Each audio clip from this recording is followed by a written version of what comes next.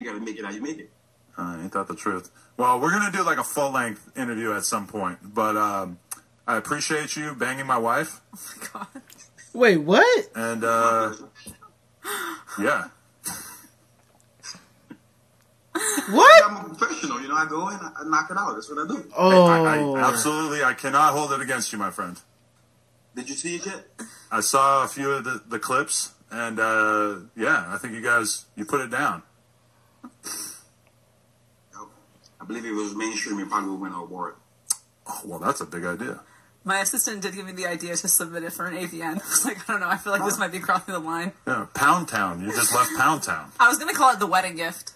For the record, it's not literally your wedding gift, but it was something that we kind of like felt more comfortable with after the wedding and whatnot, right?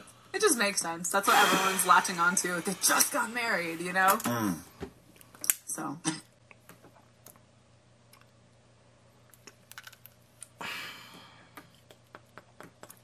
Adam.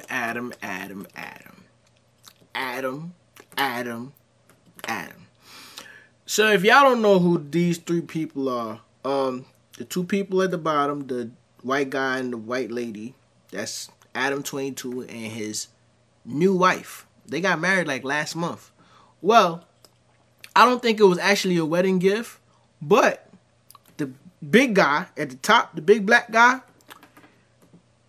he f***ed her. Yeah, he f***ed her. She does OnlyFans, and usually her OnlyFans videos was where her and her new husband, Adam. They had a podcast, they brought girls on there, they interviewed them, then the both of them double-teamed the girls. Well, it was only a matter of time before she got some big black, and she did. I ain't gonna lie, this interview was so awkward.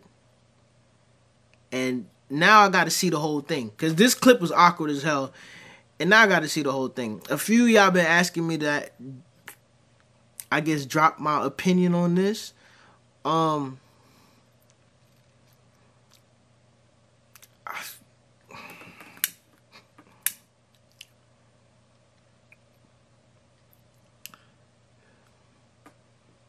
Some of y'all just need to control y'all freaky ass thoughts, man. You feel what I'm saying?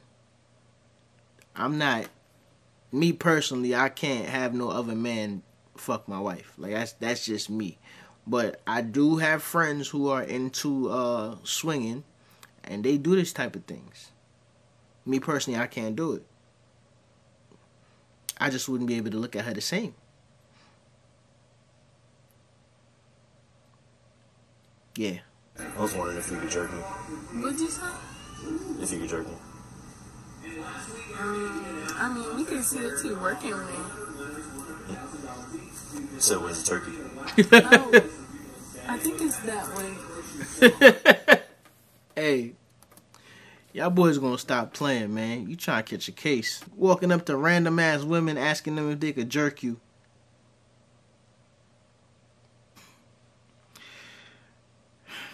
The internet is not a real place. Ladies, if a man's liking other photos or following other hoes, do you know what the right thing to do is? Mind your f***ing business, bro. Like, dead ass, go get a hobby. Go learn how to knit or go learn how to do lashes. Like, make some fucking bread. Because right now what you're doing is looking crazy. She said make some bread. And you're making this feel more important than she really is. Right now she's just some on the gram. You probably like that shit by accident. Oh, but now he really is going to go f*** her.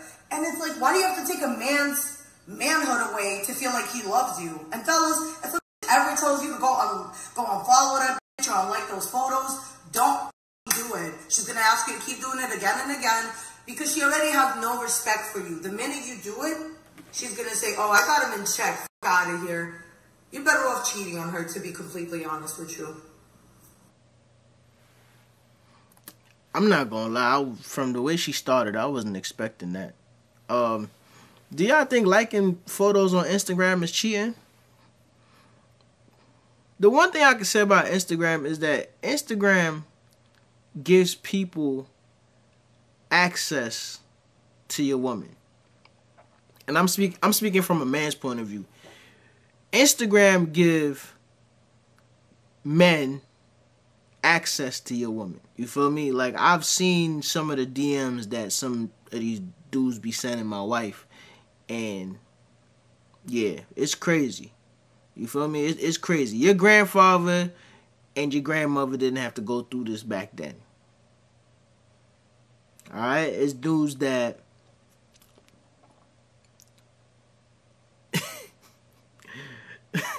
Alright, hold on. I'm gonna tell you. So, my wife is one of them earthy females, bro. Like, she'll walk on the grass bare feet. She one of them type of women, right? And she posts, like, uplifting things on her Instagram. So, it be dudes that'll, like, comment on her stories and be, Grand Rising Queen. Your posts have given me life.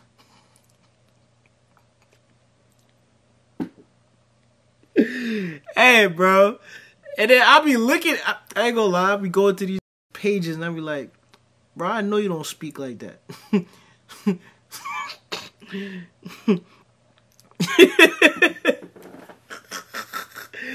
Oh my God, dog.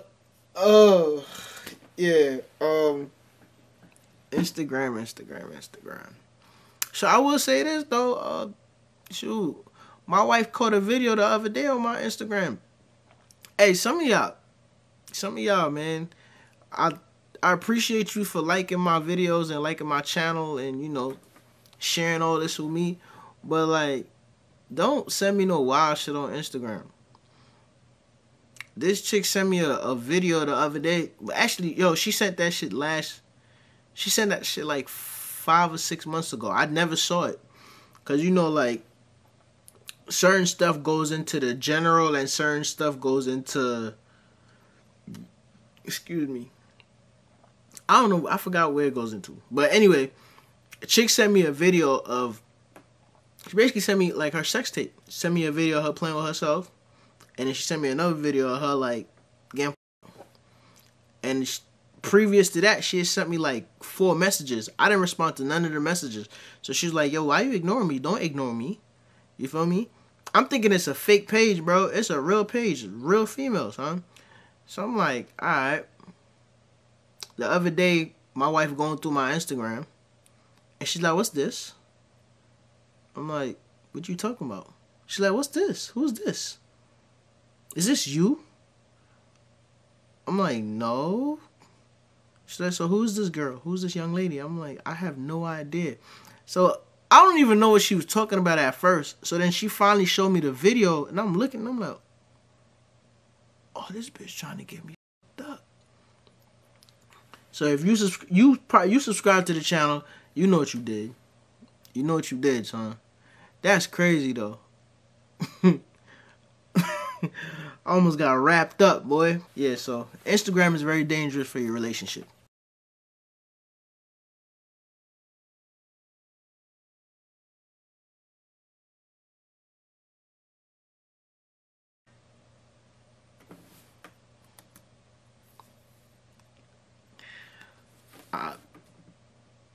From the thumbnail, I wasn't expecting that. So she has one arm, and she was trying to work out, and I guess the weights was too heavy for her prosthetic, and it came off. Now, before I go any further, I want to say shout out to you, sis, for not letting your disability hold you back and still being out there getting it in. On the flip side, did y'all see the dude walk by? The gym culture is so toxic that he didn't even rush over there to help her. He walked by. Just think about that now. He walked by. He ain't rush over there. Are you okay? He just walked by. He had to think twice about going to help her. 34 when you're 35 and you're still like, yeah, I don't know what I want. I'm like, dude, you're like old. The amount of times that I've seen this come up on my For You page where girls cannot fathom the idea of why a man in his mid-30s might possibly be afraid of commitment even when he's in his mid-30s. It blows my mind because you think it's a pretty simple explanation. But it really goes to show the ignorance of how the average girl doesn't really understand the average male experience in his early 20s. So I'm going to help you guys understand, so hopefully you guys can stop asking this question and shaming guys who want to be single in their mid-30s just because you're single in your 30s. So the average guy, 18 through like 26, is going to be broke and pretty much not really have that much access to meeting women. Typically, once a man starts being a little bit more financially stable is when he's going to have the most access to women, because he's able to go out on dates more, he's able to just go out more in general to meet more women. So normally a man becomes financially stable around their late 20s to mid 30s. And a lot of men did not get to experience a lot of fun things in their early 20s like women do. A pretty girl who has no money is going to have offers to do a lot of cool stuff for pretty much no money when they're 18 through like 25. And then around 28 to 30 is when a girl is going to start looking for a serious commitment. But a man just started doing well, and he's able to travel, he's able to go out on dates, he's able to go out to nightclubs and actually get attention for the first time in his life. And that's the average male experience. So when a man is 32, even though that might be the time for you that you're looking for a stable relationship, for him, this is all new and this is all exciting, and he's finally getting the attention he feels like he deserves. So he's not going to commit unless you're really, really worth it, because why would he give up all this freedom? It's his first time ever experiencing this. But this is just a common tactic I see girls do, where they try to shame guys for being single when they're in their mid-30s or even later. Like they're also not single and also in their mid-30s. But the reality is they don't want a relationship. It's not even that they're scared of commitment. It's that they know they don't want that responsibility of having a girlfriend when they want to go and experience life the same way you did when you were in your 18 through 25s. Girls will just use this as a shaming technique to make it seem like a man in his 30s is somehow behind because his obligation is to be married and have kids around that time. But the reality is men don't have a biological clock the same way that a woman does on the expiration when they could have children or start a family. And pointing out that a man is single in his mid-30s, like the girl is also not single in her mid-30s, the only difference is the man's doing it out of choice. So just because you've experienced everything that you needed to in your early 20s doesn't mean that a man in his late 30s who never got that experience is all of a sudden behind for not wanting that. And it's a lot of responsibility being in a relationship, and not every man wants to have that responsibility if he still wants to travel and do things. And that's why some guys might be a little hesitant about a relationship. The stuff he's saying is true. Like, a woman can be broke, but if she's attractive, she has more opportunities to mingle with the opposite sex. Whereas a guy who is broke and still trying to get himself established doesn't have that.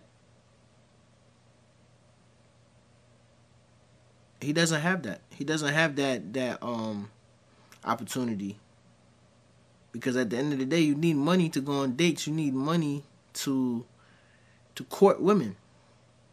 Unfortunately, that's just what it is. You need money to court women. And in your early 20s, you don't have that. And when you finally have that,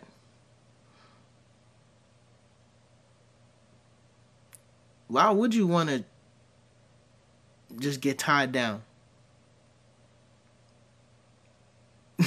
Why would you want to get tied down? Oh. Bring that helper down! No, she's gonna fall. Yeah, man, you're so weak. Get her. No, that was I'm not gonna get this shit up the side. Oh my Bro, God. that's what we best. Yeah! Yo, why y'all so loud? Jesus Christ. And where the hell he found a turtle from? Yo, oh. Bitch, fucking hot. Oh! Go. Nigga found a little ass buddy. You wanna hear that? No, walk in. Damn, but I hope you're not. Hey, that's it. Look. What? She walked. Alright, that's it. Since you pushing her. She's a walk. It's a fucking animal, bitch. The fucking is not a human being. But still, look how they messed up her show right here, bro. But they kicked her.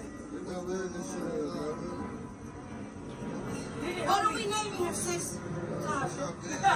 She said Tasha. Angelica. Hey, man.